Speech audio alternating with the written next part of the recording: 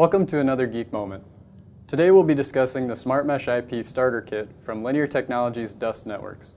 Dust Networks is known for providing wireless solutions with high data reliability and ultra-low power consumption. The SmartMesh IP utilizes a 6-low-pan wireless network protocol on 802.15.4 radios, which allows a designer to achieve a very robust wireless network of up to 100 nodes with extended battery life. SmartMesh IP uses several methods to maintain data integrity. Every node in a SmartMesh IP network is tightly time synchronized to avoid message collisions. Additionally, the network is constantly hopping between various frequency channels to help mitigate interference from outside sources. Every node in a SmartMesh IP network is capable of routing messages while maintaining a low power state. This allows a message to take various paths between two nodes. So these three precautions, the time synchronization, the frequency channel hopping, and the path diversity, help maintain data reliability above 99% in a SmartMesh IP wireless network. SmartMesh IP radios lead the industry in power consumption characteristics by utilizing Eterna SOC technology. It takes less than 5 milliamps to receive a message and less than 10 milliamps to transmit a message at 8 dBm transmit power. In addition, because the network is so tightly time synchronized, a radio is only on when it's ready to transmit or receive a message, which leads to a duty cycle of less than 1%. With the low duty cycle and the low peak current draw, a routing node can run on under 50 microamps of average current consumption, which can lead to a battery life of greater than 10 years. Alright, now that I've thrown the first page of the datasheet at you, let's actually take a look at what comes with the SmartMesh IP Starter Kit. Inside the box, you'll see a manager assembly, which consists of the manager board itself and a PC interface board. 5 remote nodes known as motes come with the kit, as well as an extra PC interface board in case we want to connect one of the motes to the PC. Each node comes with a coin cell battery already attached, and 2 USB cables come with the kit as well for the PC interface boards, as well as some backup batteries. Well, now we'll go ahead and connect the manager node to the PC to actually run diagnostics and monitor our wireless network. Once the manager assembly is connected to the PC, the drivers will auto-install. If you're using Windows XP, you should have a HyperAccess program already installed. If you're using Windows 7 or Vista, you will need to download some sort of terminal program such as PuTTY or TerraTerm. I have TerraTerm installed on my computer already. We're going to go ahead and check our device manager and make sure our virtual COM ports have enumerated properly. And you can see under ports, COM, and LPT, we have 4 virtual COM ports have enumerated in sequential order. In my case, it's COM 34, 35, 36, and 37.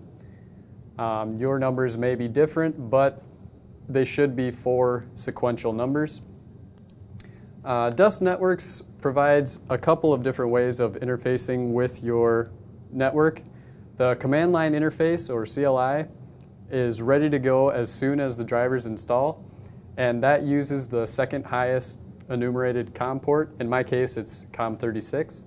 So we'll go ahead and start up our terminal software. As I mentioned, I'm using TerraTerm.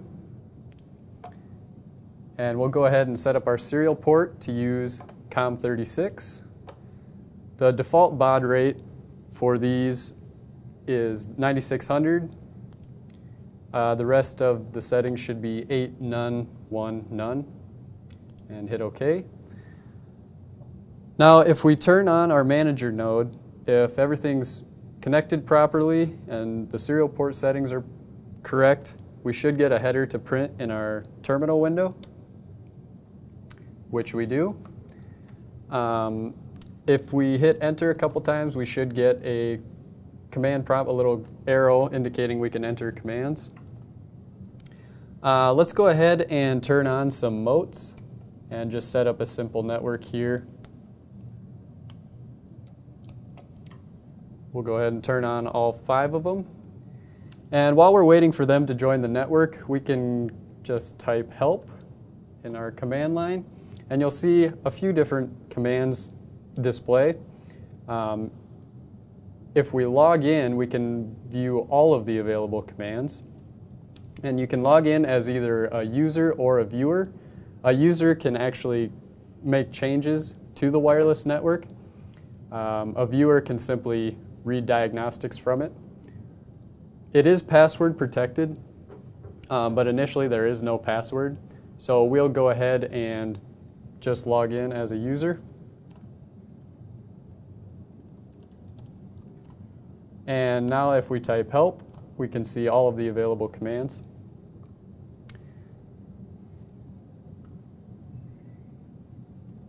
And if we type help and a certain command, it'll give syntax of how to type that command. It looks like all of our nodes have joined the network. So just as a simple demo, we can take a temperature reading from the remote nodes. This can be done using the ping command. So when a mote joins the network, it'll auto-enumerate.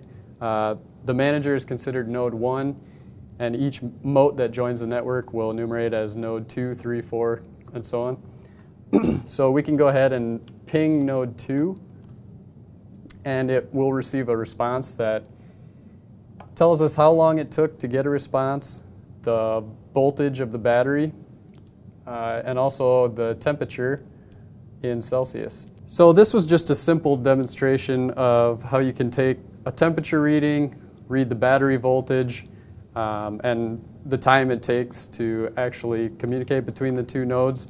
These are three of the most basic pieces of diagnostics that a technician or an engineer might be interested in once these are deployed in the field. Dust Networks also provides a sample GUI application so that a designer can visualize his network graphically. I hope you enjoyed learning a little bit about the SmartMesh IP starter kit from Linear Technologies Dust Networks. For more information, you can visit DigiKey's website and search SmartMesh IP, or to place an order for your own starter kit, and you can see for yourself how easy it is to use right out of the box.